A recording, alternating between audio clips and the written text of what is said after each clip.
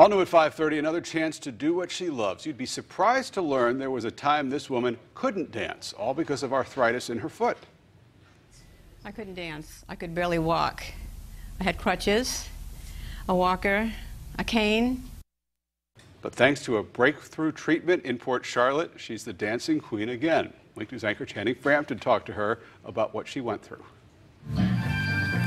Suzanne Matthews loves learning new steps. The music makes me crazy. It makes me happy. But 2 months ago, all of that came to a halt. It felt like bone was rubbing on bone. Now, dancing like this is something she's done for years and years, and when she had to step off the dance floor, it was like a part of her was being taken away.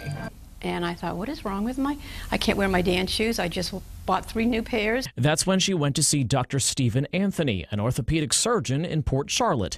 He said the culprit was arthritis in Matthew's toe. The dancers are definitely more prone to it because it's just so much force on that big toe. The solution? A synthetic form of cartilage called Cartiva. And what happens now is as the cup rolls up and down on the ball, there's this gel pad in there, and that's all it is. It's not metal. It's not plastic.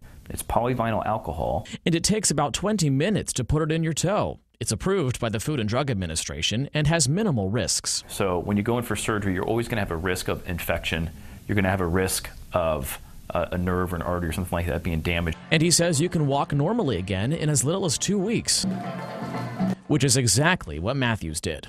And now I'm wearing higher heels. Oh, I'm so happy. So happy. I cannot live without dancing. Getting back to the things she loves one step at a time. In Port Charlotte, Channing Frampton, Wink News Now.